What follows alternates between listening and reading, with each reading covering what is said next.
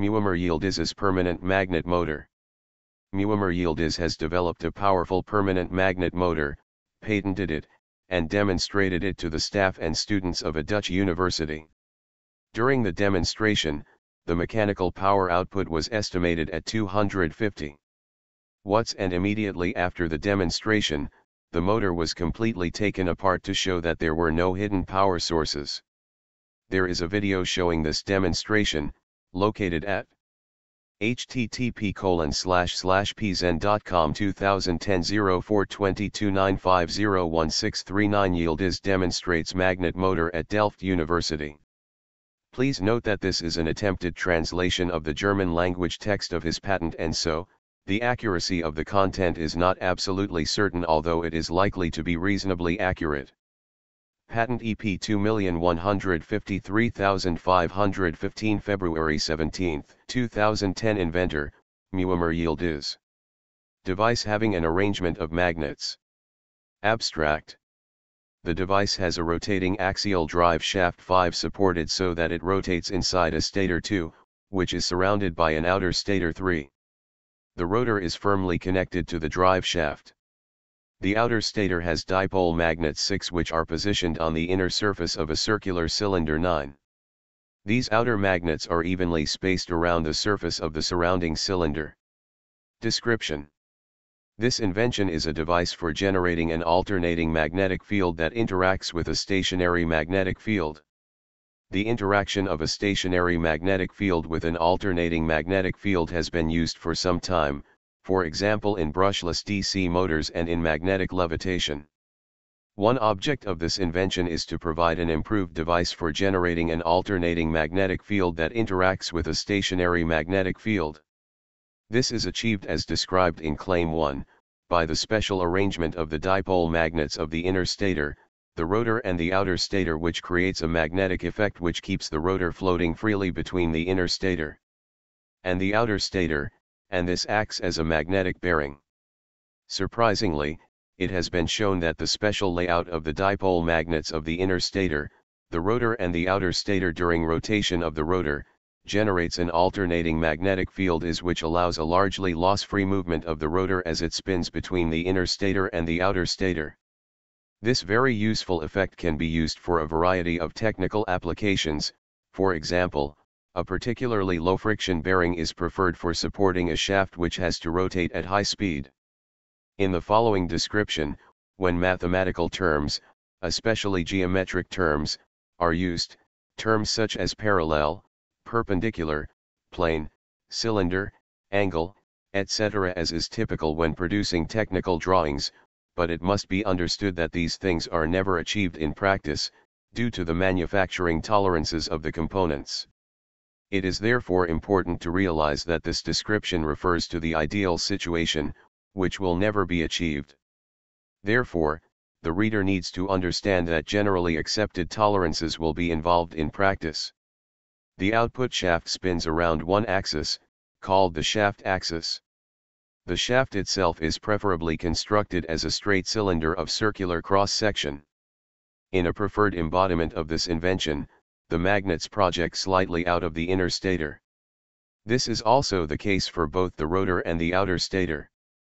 A partial overlap of two magnets is achieved when a plane perpendicular to the shaft axis passes through both of the two magnets, and the two magnets are considered to overlap if this situation occurs.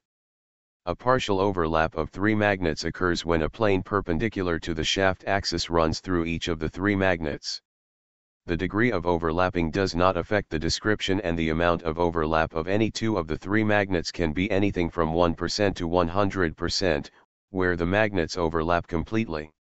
In a particularly preferred embodiment of the invention, the magnets of the inner stator and the rotor are able to align completely.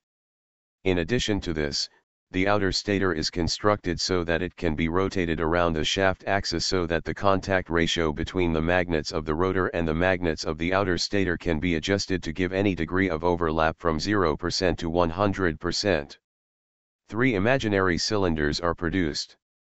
One by the magnets of the inner stator, a second by the rotor magnets as they spin around the shaft axis, and the third is created by the magnets of the outer stator. The axis of these three cylinders is the same as the shaft axis. Ideally, the rotor will have the shape of a drum or a cup, that is, a hollow cylinder with a circular cross-section or a piece of pipe whose one end face is covered by circular disc. In the center of the disc, the rotor has a hole through which the shaft passes. The disc can also have a collar which is used to clamp the rotor to the shaft by means of a bolt passing through the drive shaft or by grub screws tapped into the collar. Whichever method is used, the rotor magnet assembly is connected securely to the drive shaft. The use of a clamping screw has the advantage of allowing the rotor to be taken apart for maintenance or repair. The hollow cylinder section of the rotor is arranged so that there is a small air gap between it and both the inner and outer stators.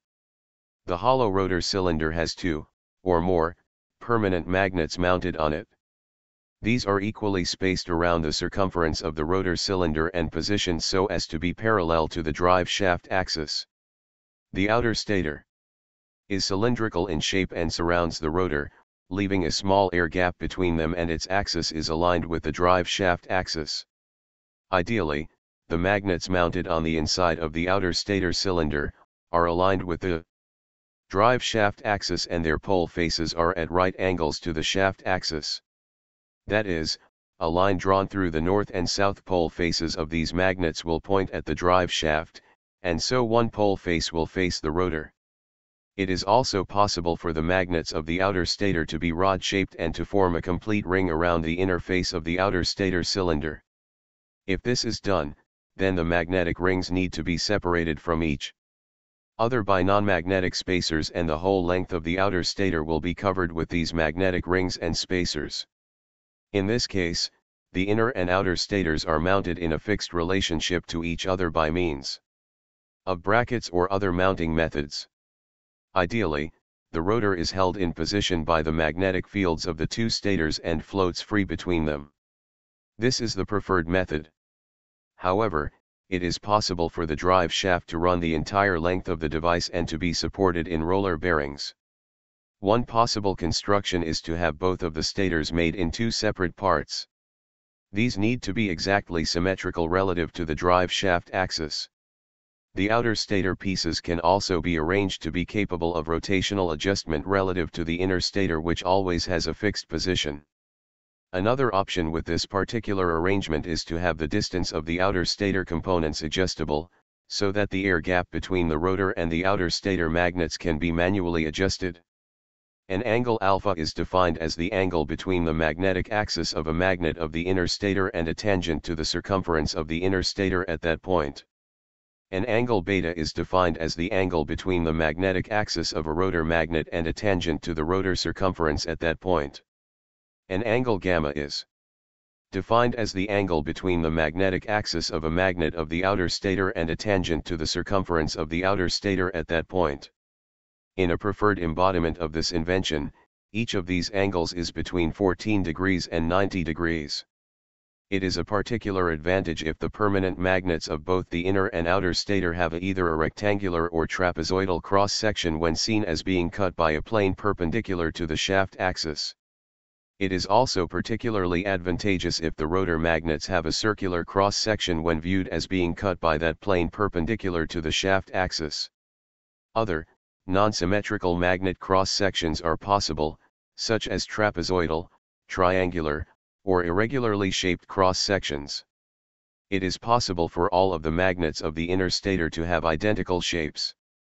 Similarly, it is possible for all of the magnets of the outer stator to have identical shapes. It is also possible for all of the rotor magnets to have the same shape. However, the positioning of the magnetic north and south poles of the various magnets will not be identically positioned, as will be seen from the following detailed description.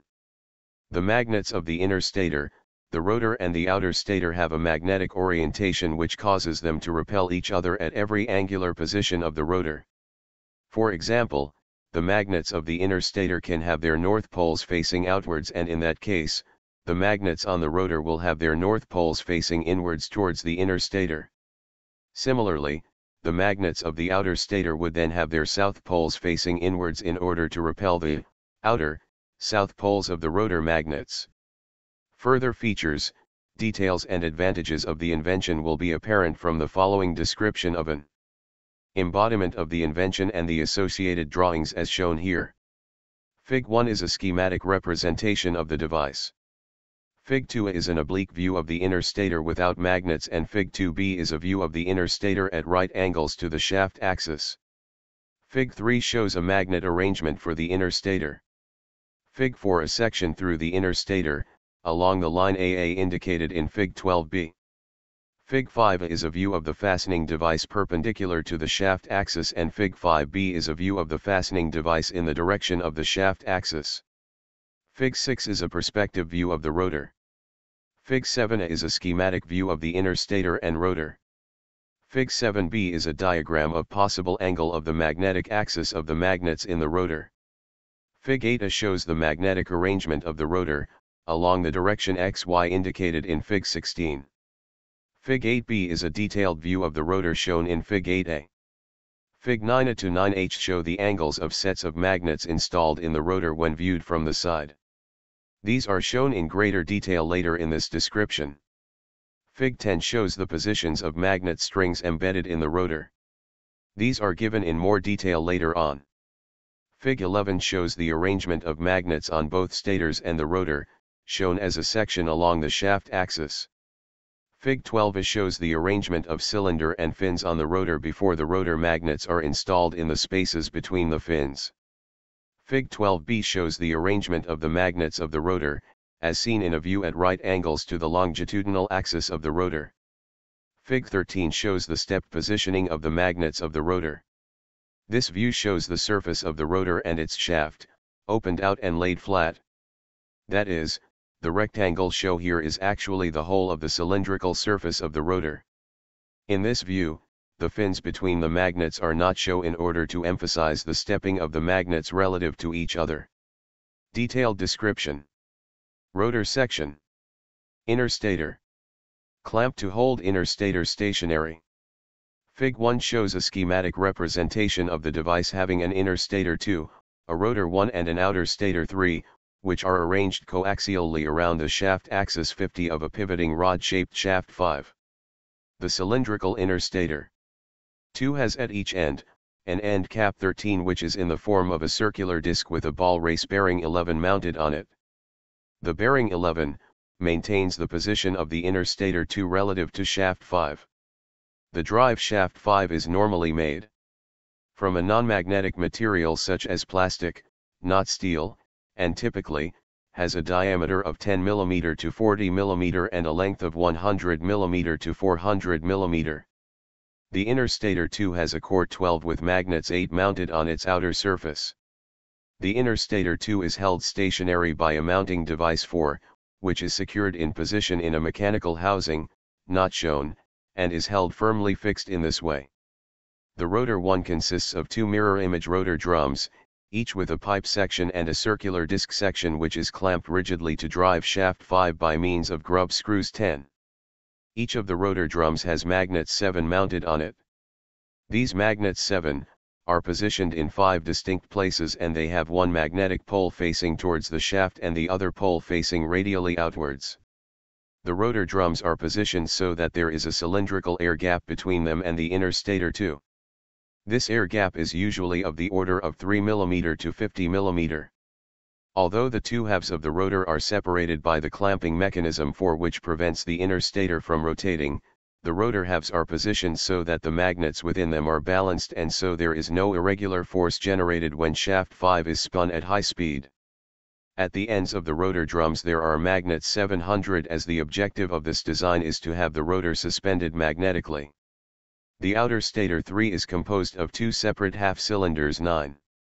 Each of these cylinders 9 contains magnets 6 mounted on its inner face.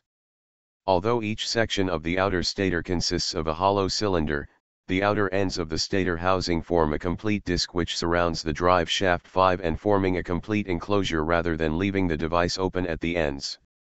There is an air gap between the faces of the magnets mounted on the inner surface of the cylindrical frame 9 and the faces of the magnets mounted on the rotor. These sets of magnets face each other and the air gap between them is also typically 3 mm to 50 mm. The magnets on each of the stators are parallel to the shaft axis 50. The outer stators is constructed so that it can be moved relative to the inner stator, thus altering their magnetic overlap. This alteration can be made by moving the outer stator when the motor is actually running. The magnets designated 6, 7, and 8, are dipole magnets, and in a preferred embodiment, these are permanent magnets, for example, consisting of small Co, samarium cobalt, and /or and Feb, neodymium iron boron. It is also possible for one or more of these magnets to be an electromagnet. The magnetic flux density of the magnets 6, 7, and 8 is preferably in a range from 0.4 to 1.4 Tesla. The frame is preferably made from a non-magnetic material such as aluminium with a wall thickness from 2 mm to 10 mm. Fig 12 shows an inner stator frame made from a non-magnetic material, such as aluminium or copper. The frame 12 has a circular cylinder 120 which has attached to its outer surface, radial ribs 121. Each of these ribs extends along the central axis of the cylinder 120 along the full length of the cylinder, that is, from its base to the top surface. The ribs are distributed uniformly over the cylinder circumference, forming grooves 122. Cylinder 120 has a central hole along its axis for shaft 5 to run through. Both of the end surfaces of cylinder 120 are recessed to accommodate one of the ball bearings 11. The diameter of the stator core 12 is typically 50 mm to 500 mm. With a length of 100 mm to 300 mm. The width of the ribs 121 is generally not more than 100 mm and is usually about 20% of the length of the ribs 121. Fig 12b shows a schematic representation of the inner stator 2. The inner stator 2 is composed of the inner stator frame 12, the magnets 8 and the end caps 13. The magnets 8 are of equal length, but their length is less than the length of the stator core 12. These magnets form the outer surface of the stator. They are seated in the grooves 122 and held in position by the ribs 121. The first magnet 8 to 1 is inserted flush with the end cap 13. The other magnets 8 each have an axial offset V along the shaft axis 50 arranged so that there is an even stepping of the magnets, with the final magnet 8 to 10 butting up against the second end plate 13. The axial offset V is the total overall gap W divided by n-1, where n is the number of magnets and so, V varies with the number of magnets used. In a typical arrangement, V is 5% of the length of the magnets 8. The end caps 13 have a diameter of 50 mm to 500 mm and a thickness of 5 mm to 20 mm. A typical length for the magnets 8 is 100 mm. The magnet dimensions are arranged so that when they are positioned in the grooves 122, the inner stator 2 has a substantially uniform outer surface. Fig 13 shows an opened-out view of the outer surface of the inner stator 2. Here, 10 magnets 8 are arranged with even spacing. The underside of the magnets taper in the direction of the shaft axis 50, and so they have a lesser width near the center of the stator than they do at the outside surface. The first magnet 8 to 1 is positioned with its end face aligned with the base 125 of the inner stator core 12. The remaining 9 magnets, 8 to 2 to 8 to 10, are each offset by the amount V, with the last magnet 8 to 10 reaching the top surface of the inner stator core 126. Fig 14 shows a cross-section through the inner stator 2 along the plane AA of Fig 12b. The inner stator 2 has a hollow cylinder 120, through which the central axis of the shaft 5 passes. Running along the outer surface of the cylinder are the ribs 121. The hollow cylinder 120 typically has a diameter of 100 mm and a length of 170 mm. In the gaps formed between the ribs 121 the magnets 8 are placed. When seen in the plane AA, these magnets have a trapezoidal cross-section. These magnets have 2 magnetic poles, and the magnets are positioned so that the magnetic axis 80 which runs through the 2 poles is radial within the section plane AA. An angle alpha formed at the intersection of the magnetic dipole axis 80 of a magnet 8 and the tangent 81 to the ribs 121 can have a value between 14 degrees and 90 degrees. In the case shown in Fig 14 the angle alpha is 90 degrees. Fig 15 shows the fastening device 4 in a view perpendicular to the shaft axis 50. The fastening device 4 has an inner hollow cylinder 40 with a smaller radius and an outer fixing ring plate 41 with larger radius. The inner hollow cylinder 40 and the outer ring fastening plate 41 are connected together.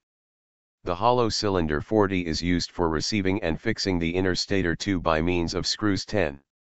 The fastening ring 41 is part of a mechanical housing, not shown, for holding the device firmly positioned. Fig 15b shows the fastening device 4 in a view in the direction of the shaft axis 50. The mounting ring plate 41 has at its periphery, 4 screws 10 for attachment to the mechanical housing of the hollow cylinder 40 which has, on its circumference, a number of screws 10 for fixing the inner stator in place. Fig 16 is a view of the rotor 1, which is clamped to shaft 5 by means of the screws 10. The rotor 1 consists of 2 separate drums attached to a central hollow shaft. Mounted in its outer surface are a series of magnets 7 sunk into circular holes. The rotor itself is constructed using a non-magnetic material such as aluminium or copper. The distance between the 2 rotor drums is 15 mm and they have an outer diameter of 165 mm, a height of 70 mm and a wall thickness of 26 mm. Each rotor drum has a top surface annular disc 102, into which 2 or more magnets 700 are sunk. These are positioned uniformly around the circumference of the disc as shown in the diagram. The magnetic dipole axis of magnet 700 is parallel to the shaft axis 50. Fig 17 is a schematic representation of the possible orientations of the rotor magnet 7 when seen as viewed looking parallel to the shaft axis 50. The magnetic dipole axis 70 of rotor magnet 7 is in a plane which is radial to the shaft axis 50. The angle beta between the magnetic dipole axis 70 and the tangent 71 breaks through the outer periphery of the hollow cylinder 101 of the rotor 1 and this angle can have values between 14 degrees and 90 degrees. Fig 17b is a schematic view of one rotor drum and part of the inner stator 2, where the view is perpendicular to the shaft axis 50. The rotor 1 is clamped to the shaft 5 by the screws 10 and held rigidly in position. The shaft 5 passes through a ball bearing inset into the inner stator 2 and so can rotate freely relative to the inner stator. The rotor has 2 drum, or bell-shaped, sections which surround the inner stator. The rotor 1 has a hollow cylindrical section 101, which extends away from the top surface 102. Since the inner stator is fixed and prevented from rotation by its anchoring device, component 4 in Fig 1, the rotor spins the hollow cylinder 101 around it. The hollow cylinder 101 of rotor 1 is separated from the inner stator 2 by an annular air gap G1. The hollow cylinder 101 of rotor 1 has magnets 7 sunk into holes in it. The top surface 102 of the rotor 1 also has holes in it and these are used to install the magnets 700 in it. Fig 18 shows the outer surfaces of the 2 halves of the rotor drum 1, laid out flat instead of curved into a circle in the XY plane shown in Fig 16. This surface is perpendicular to the shaft axis 50 and rows of magnets 7 are positioned in rows 701 to 708. Each of these rows is slightly offset in relation to the row beside it, resulting in a zigzag layout of the magnet 7. Fig 18b shows, in enlarged detail, the positioning of the magnet 7 shown in Fig 18a. The centers of the magnet 7 in the rows 705 and 706 have a constant separation f between their edges. The distance between any 2 adjacent rows, say, 705 and 706, is chosen so that the arrangement is as shown in Fig 18b with constant magnetic separation of length d between the edges of the magnets in adjacent rows. For example, the magnets 7051 and 7052 are exactly the same distance apart as magnets 7061 and 7062, the adjacent row 706. Also, the centers of the three magnets 7051, 7052 and 7061 form an isosceles triangle. This relationship holds for all of the magnets in all 7 series 701 to 708. Although the magnets 7 are shown in the diagrams as being circular, they could well be other shapes such as square or hexagonal. The length d ranges from about 3 mm to 50 mm. A distance which is particularly preferred is 5 mm. The distance f ranges from about 10 mm to 70 mm. Fig 19a shows a longitudinal section through the mechanical housing for the device, i.e. a section parallel to the shaft axis 50. The mechanical housing includes the support piece 4 for clamping the inner stator 2 to prevent it from rotating, the mount 19 for guiding the movable halves of the outer stator 3, and a rotating threaded rod 14 which can move both halves of the outer stator 3 relative to the rotor and or the inner stator 2. The gear shaft 14 has 2 threaded sections with threads which run in opposite directions, right-hand and left-hand threads. The rotation of this shaft causes the 2 halves of the outer stator housing to move in a symmetrical manner in opposite directions, inwards or outwards. The guide devices 19 are mounted on the gear shaft 14 and so they only move in one plane. The outer cylindrical sections 9 which house the outer stator 3 are firmly attached to the end caps 19. Typically, this mechanical housing has a height of 400 to 600 mm, a width of 400 mm and a depth of 530 mm. Fig 19b is a section through the outer stator 3, the section plane is perpendicular to the shaft axis 50. The outer stator 3 has arranged in it, a ring of non-magnetic fasteners 18, between which magnets 6 are secured. For reasons of clarity, only some of the magnets 6 are shown although these magnets are mounted on the entire circumference of the outer stator 3. The size of the magnet 6 and the non-magnetic fasteners 18 is chosen so that they form a hollow cylinder whose central axis is in the direction of the shaft axis 50. The magnetic dipole axis 60 of the magnet 6 are perpendicular to the shaft axis 50. An angle gamma between the magnetic dipole axis 60 and a tangent 61 to the outer periphery of the hollow cylindrical outer stator 3 is between 14 degrees and 90 degrees. The outer stator 3 is connected to the mounting block 4, which includes the mounting columns 20. Fig 20 is a perspective view of the mechanical housing for the device. Additional practical details are available in the patent.